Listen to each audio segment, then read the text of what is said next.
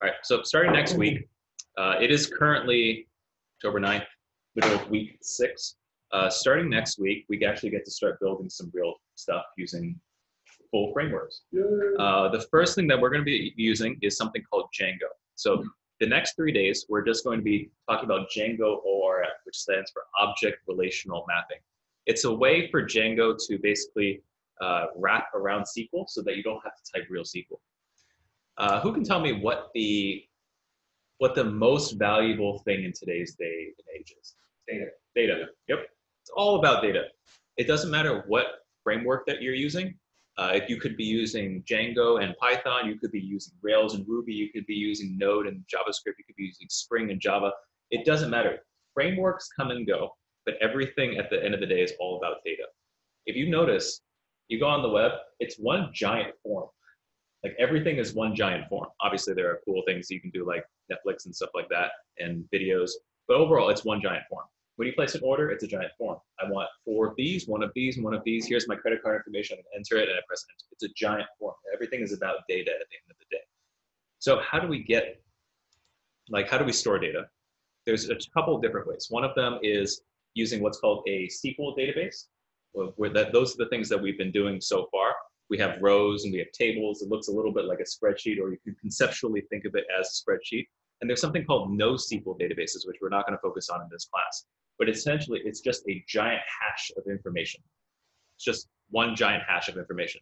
So SQL is really good for most things. We're talking about like Amazon orders. We're talking about basically any ordering system, allrecipes.com. That's all stored as a SQL database. But once you get into like huge, massive amounts of data that you need to query very quickly, think the DMV. What is one thing that every single car has that's always going to be unique? Nope. VIN number. A license plate could be duplicated over states, right? But a VIN number will always be completely unique. So imagine this giant cloud full of like information, and all you need to do is just say, like, here's the VIN number, and you can get all the other information. Rather than saying, let's iterate through every single SQL record until we find the VIN number that we're looking for, then we have that row. One is a faster lookup. One's it's like I'm looking up by a hash where I know the key, and the other one's like looking up an array where it's like I have to iterate over everything to find the key. So today what we're going to work on is Django and Django ORM. Again, ORM, Object Relational Mapping. It's a way for Django to wrap around your SQL database so that you don't ever have to type in raw SQL. Yep, I am recording. So the first thing that we're going to need to do, and all of this is written inside of your curriculum for today, is I'm going to change over to the desktop. And I'm going to create a folder called ORM example. I'm going to CD into ORM example, so I have a nice place to work with. I'm going to open that whole thing up in VS Code using code-r space dot. I don't really need this. So let's say that you're working for like a consultancy, or you're working on a couple of different projects. You're going to have an environment that is suitable for all of that. So you could be working on like a greenfield project. A greenfield project is something that's brand new. So you might be using the most up-to-date technologies, but your workplace might require you to do something with like Python 2 and Django 1.0 rather than 2.0. How do you keep track of different versions of software in your machine? You know, how is it that like when I start coding for my company, it's using Python 2.0 and the current version is Python 3.0. My personal project is 3.0, but my work is in 2.0. How do I keep track of the different versions? How am I supposed to have how do I make sure that everything doesn't blow up other things? You use a virtual environment? Yep, did we talk about that already? But we've used them for previous. Yeah, but that's exactly what it is. It's a virtual environment. These are basically containers that wrap around your project. Again, a lot of it is just like wrapping it in bubble wrap to ensure that whatever you install for your particular project within the virtual environment doesn't affect the rest of your computer. So my sister recently had a kid, and now the kid is starting to eat at the table. If you have a kid or you've been around babies, they drop food everywhere. They, you know, you just have no idea how someone so tiny could cause such an enormous mess. So she's got a pretty nice table. It's from like West Elm or something like that. How do you protect your table from this tiny little baby? So what we'll do is she'll take a disposable like adhesive or something. It's like you take off the adhesive on the back and you put it on the table where the baby is eating. It's just like a placemat. And at the end of the baby can throw whatever they want on the placemat. At the very end of the meal, she'll rip off the placemat, fold up all the junk, all the food that's dropped, all the liquid that dropped, and just throw in the garbage, unaffecting the rest of the table. And that's the way that I want you to view these virtual environments. It's basically, I'm putting a protective layer so it doesn't F up the rest of my computer. So there are 3 steps that we're going to need to remember to actually create a virtual environment. So the first one is we're going to have to create it using Python -m. -m stands for make. So it's basically saying, using Python, I'm going to make a virtual environment called whatever I want. So Python -m virtual environment, and then you name the virtual environment whatever you want. Most of the time, 9 times out of 10, you're going to call it that.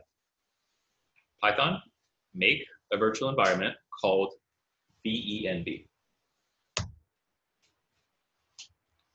All right, so it's still creating it. You'll see it pop up here on the left-hand side. And at this point, I've created my virtual environment. There's a bunch of stuff underneath the hood that I don't particularly understand. And what I'm going to do is I'm going to activate this virtual environment. I'm going to essentially peel off the adhesive for the baby to eat on.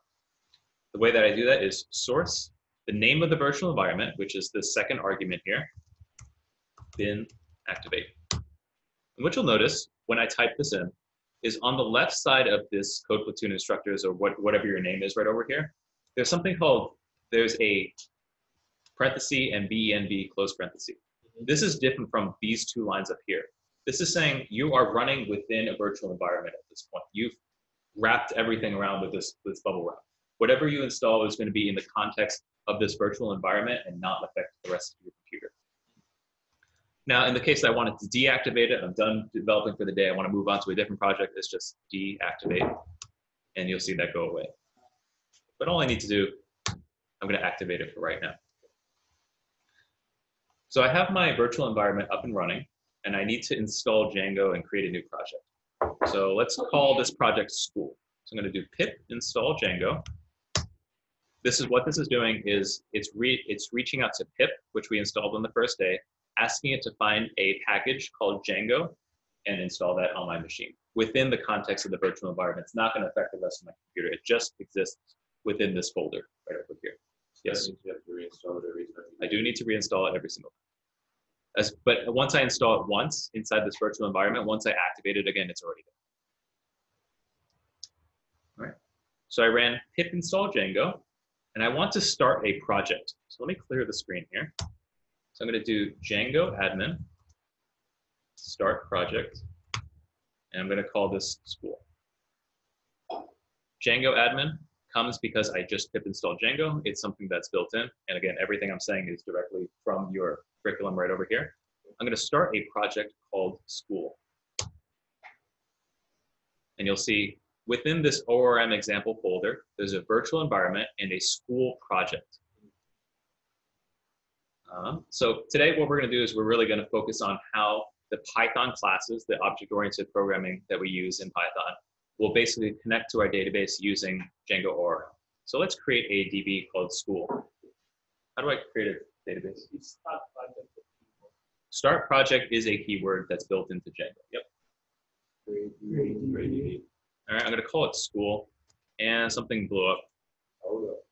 I did this yesterday, so it says error database school already exists. How do I get rid of this database? Nope. It's drop. Drop DB school. It doesn't say anything, which means it probably works. So let's try creating this DB school one more time. And there we go. We don't have that issue that we had a little bit earlier. Let's just make sure that the school database exists. How do I use the psql command to enter the school database? Okay. \D to get all of my tables. There's nothing in there. Makes sense. It's an empty database called school right now. The next thing I want to do is I'm going to install scicopg. We did this last week or 2 weeks ago. This is the adapter for Python. So when I type Python, it translates into scicopg. Scicopg will talk to the database. I'm going to do. Type, but you're still using raw SQL syntax within scicopg. Yeah. Okay. So I'm installing scicopg.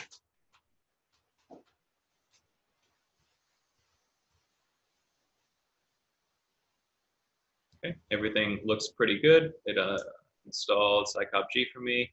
You should consider using upgrading. Okay, that happens all the time. Just gonna copy this and paste it here. It's still going to do the same thing. I did it last. Okay, we'll deal with that as it comes up. So let's take a look at the file structure on the left. We've got the virtual environment, and we've installed everything. We've installed Django so far and scicopg. So scicopg and Python exist within this virtual environment. If I deactivate it, then that particular version of scicopg and Django won't exist anymore. If I activate it, then it will exist at that particular point. And I started a project called school. Let's take a look at this file structure. School, and then another folder called school. There's 4 files inside of here. The init.py, this is what Python needs, what Django needs in order to basically initialize the file. It's going to be empty like this. And then there's a URLs. We'll probably talk about this next week a little bit more. And then we have something called settings.py. This is where all the settings for your entire project are going to come up. Now, if I scroll down, there's a whole bunch of stuff that I don't understand and it's already built in for me. But what I'm looking for are a couple things I'm going to update quite often. One of them is going to be called installed apps. The other one is going to be called database. So what this database setting is saying is I'm going inside, when I load up the school project, the Django project called school, it's looking inside the data, inside of settings to figure out which database I'm going to be using. The default is what's called a SQLite database. We've used SQLite in the past. It's just a file that you interact with using SQL. But it's just a file. It's not a true database. So I'm going to erase this. And instead of having Django DB backend SQLite 3, I'm going to change the adapter to Postgres.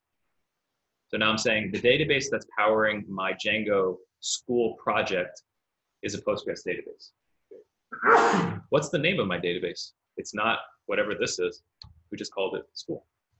Remember a little bit earlier we did create DB school. So I'm saying when you load this particular Django project called school, look for the Postgres database called school. I'm just basically telling it like where to look for all of its data.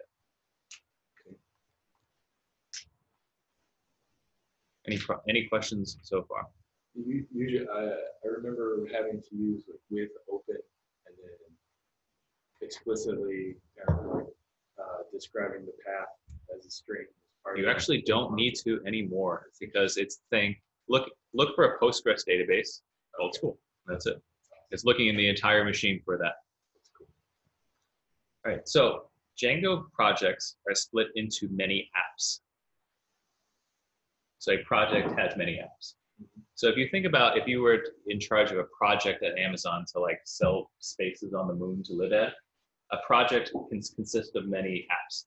So there might be a billing app within the moon landing project where you can collect money from individuals. There might be a searching app to look up for people to look up different lots that are still available. There is a VIP targeting app where they target VIPs, etc. So a project has many apps.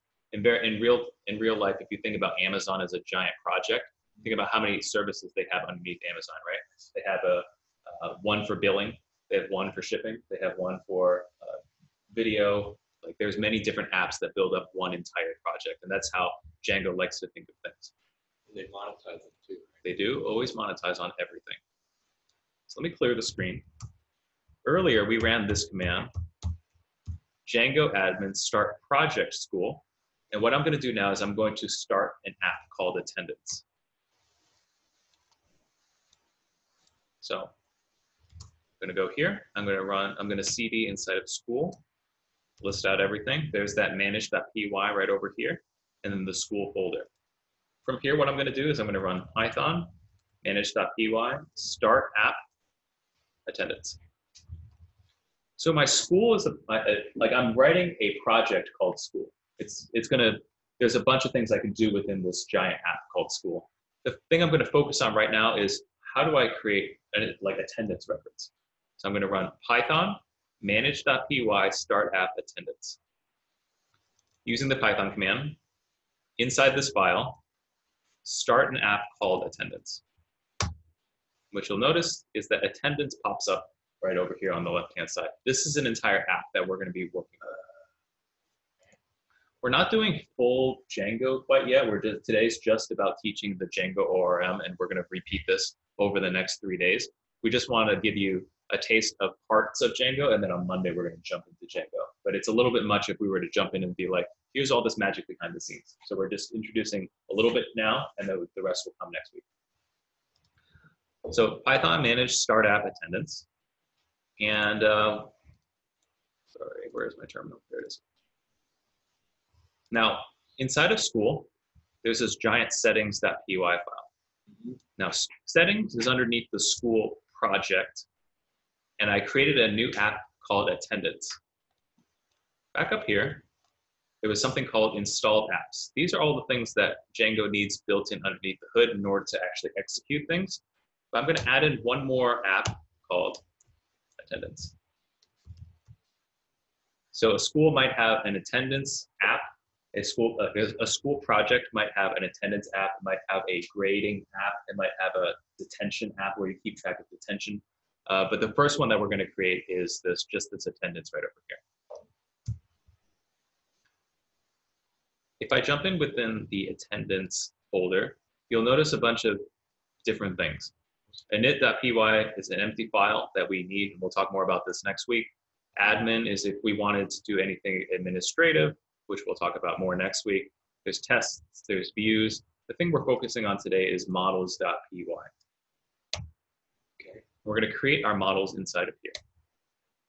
On the first line, it says from Django.db import models. This is something that's built into the Django library, specifically the DB file. There's a class called models that we're bringing inside of here. This is that inheritance thing that we were talking about a little bit earlier. Let's create a student. Student is going to inherit from models.model. And what are some things that every single student at a school has? ID, name, okay, and then when I create a table, ID is built in by default. But what else?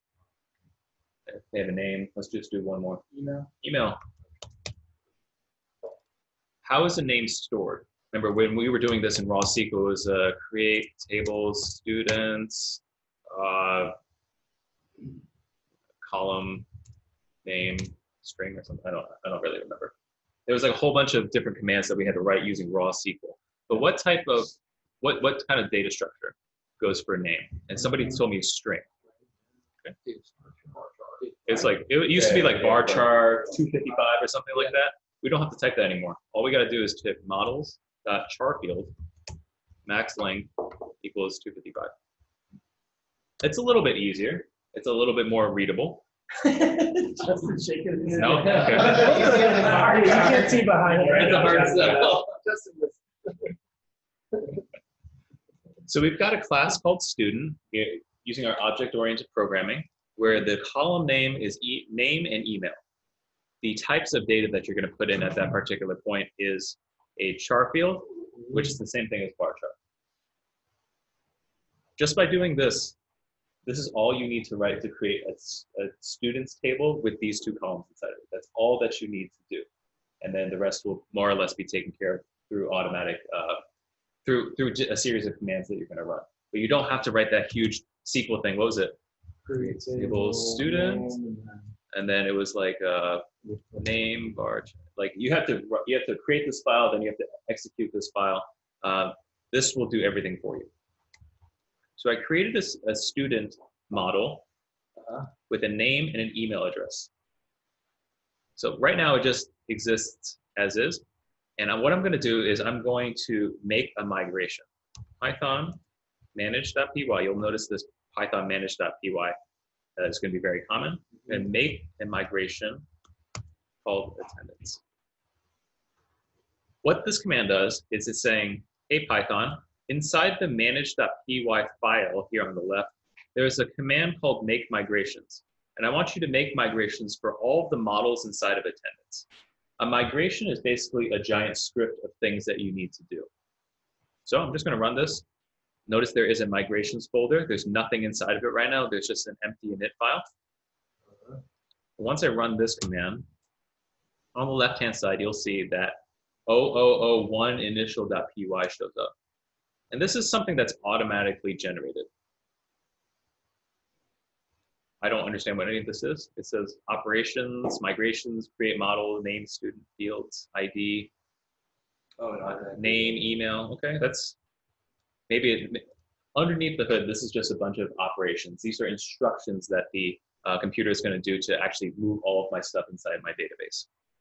But this was automatically generated. I didn't need to type any of this. All I needed to say was class called student, and this is the table name, and these are the columns.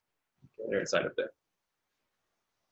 Now what you'll also notice, and I'll just briefly cover it and we'll see it more next week, is right now it's 0001 initial. If I were to make any changes to the model, like I added on something like password as another table on here, this would be 0002, and then it would tell me a little bit about what I'm adding onto there. If you think about Amazon.com, what was the first thing that Amazon sold? Books.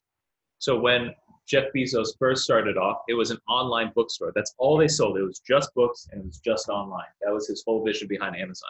Since then, it's become a powerhouse. It sells other things, not just books, houseware stuff, kitchen stuff, furniture, clothing, streaming services, food. They have everything. Now, imagine if you were to basically clone down the Amazon app and run a bunch of migrations. You can't get the database all at one time. What's going to happen then is that you're going to create a script, or also known as a migration, basically running in order. The first migration that Jeff Bezos ever ran was probably something like create a table called books. Book has a title, an author, an ISBN number, and a price. Maybe, and then another migration might have been like create a table called users. Users have a name, an address, and credit card information. Create a table called orders. So what it does is it keeps track of the numerical value so that 1 runs before 2, which runs before 3, which runs before 4. If it didn't run in that particular order, and I said I wanted to create an order has a book and it has a user, but those user and the book don't exist yet, then that migration is going to blow up. So I want to keep track using these numbers over here. So we've created a migration, and now I'm actually going to migrate it into the database. So Python manage.py migrate. So let's recap what we did. We created a model called student. This is the table. These are the columns. We told it to make a migration under the attendance app, which created this particular file.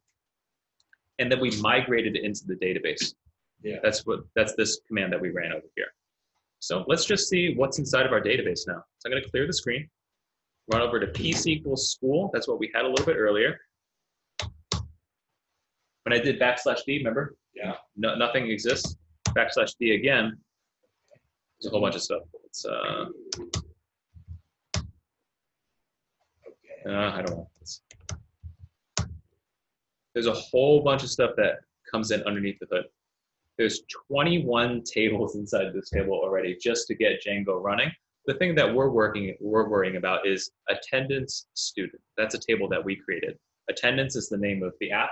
Student is the name of the table that we created. Let's do \d, attendance student. And you'll see that we have that ID, that name, and that email. Character varying 255. It's a little bit easier, arguably. It's arguably a little bit easier than writing raw SQL, but this will come in, this will really come in handy in just a second when I show you something. Question of the serialized says false. So if you keep adding values to the ID column, how does it generate? I'm not seeing where you're.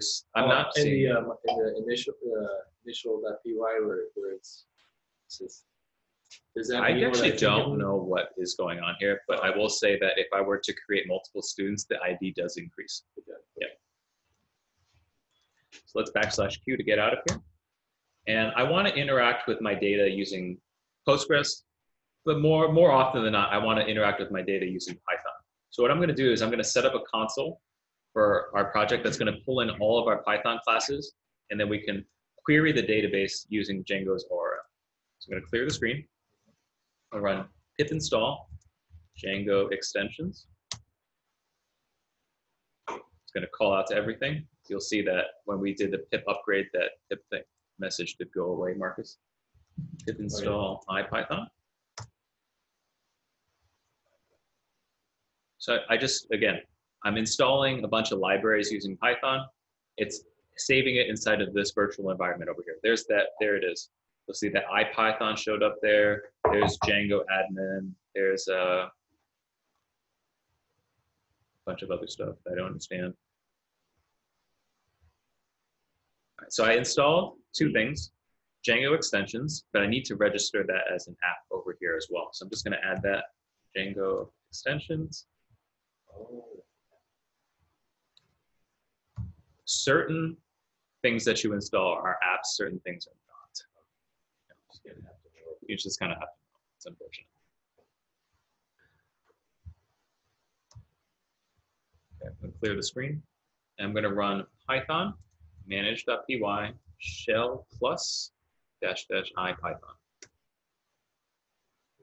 So what this is doing is it's entering a Python shell, just like if I were to go to here and just type in Python. I have a Python interpreter shell right over here. But what this command does is that it loads in all of the models that we need as well. So you'll notice that right away it runs these commands from attendance.models import student. From the attendance app, the models file, import the student class. And it's bringing in a whole bunch of other stuff that we may or may not need. This is the big one right over here. We want to bring the student in. Someone told me about, like, if I wanted to create a student with the name of John and the email of john@john.com, what would the SQL look like for that? Insert into students, name, email, values, John, and john@john.com.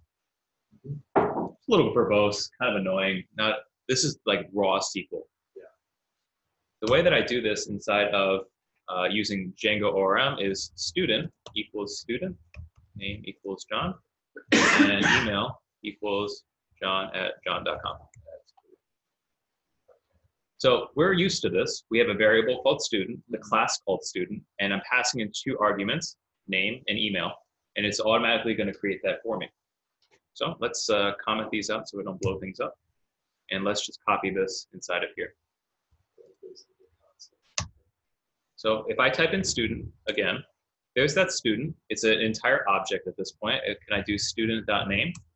Gives me John. If I do student.email, gives me john@john.com. What you'll notice is that this says object and then none. So this student exists in memory right now, but it's not saved inside the database. So what I'm going to do to save it is just do student.save. And if I type in student one more time, you'll see that student object is now 1. It's actually been saved into the database. That is the ID number. Let's take a look. Let's exit out of here and let's verify. I'm going to clear the screen. P-SQL school. It's essentially, it's like instantiated with a class that would generate a row in your data. Correct. So \, let's do a select star from attendance students, I believe that's what it's called. Student. There it is. 1, John, john@john.com. There's no magic here. That's one thing I really want to point out. There is no magic when it comes to object relational mapping with Django ORM.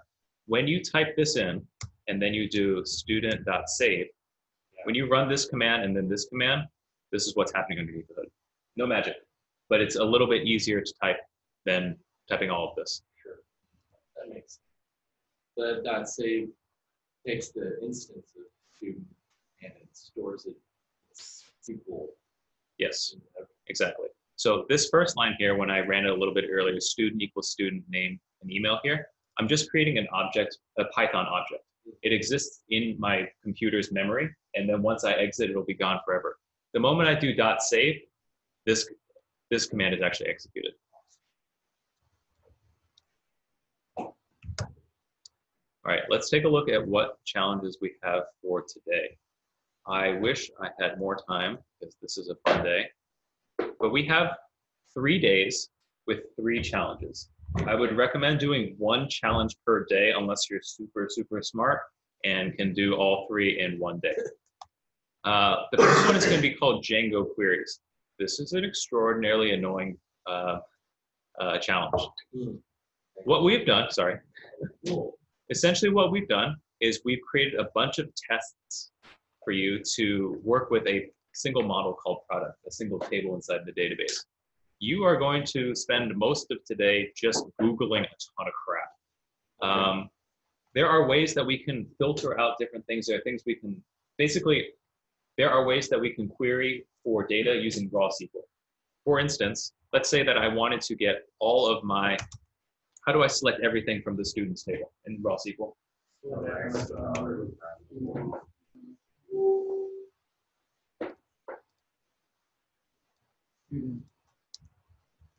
Cool.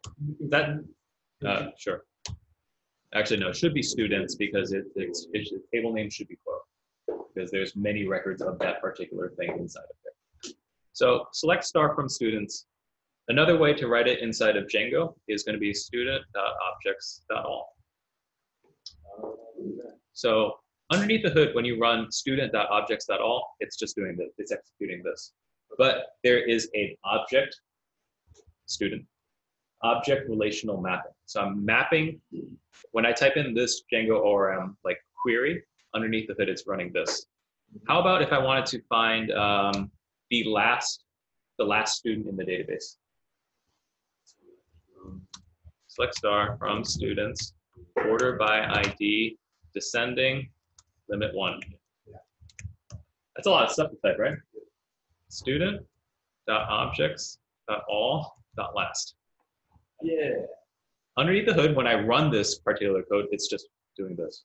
And these are just some examples. When I jump over here, you'll see that there's a filter, there's an exclude, there's an order by. If you were to write these in raw SQL, you definitely could. It would take a little bit more time. But if you were to do it using the Django ORM and just kind of look for things, then you'll be able to write a little bit less code that will do the exact same thing. Yep. So my recommendation here, run through this setup. We're going to clone, we're going to fork, we're going to clone and set this up. We're going to create a virtual environment. We're going to activate that virtual environment and install all the requirements. The requirements.txt file is basically it's a text file with all of the dependencies that you're going to need here. Django, scicop, PyYAML, red, green unit test so that you can see what's failing and what's not. When I do pip install -r requirements.txt, it's basically going inside of here and installing all of those versions and all of those libraries rather than going pip install Django, pip install scicop, pip install PyYAML, pip install red, green unit test. I just list all of them out here and install them all at one time. And probably some specific version. Yeah, exactly. And then once you set up the app, your goal is to get all the tests passing. That's all that you're going to do today. And I would recommend, you can pair if you want to. You're going to CD into ORM queries. And then we've set it up so that all you got to do is run Python, manage tests, and you're going to have a bunch of tests fail.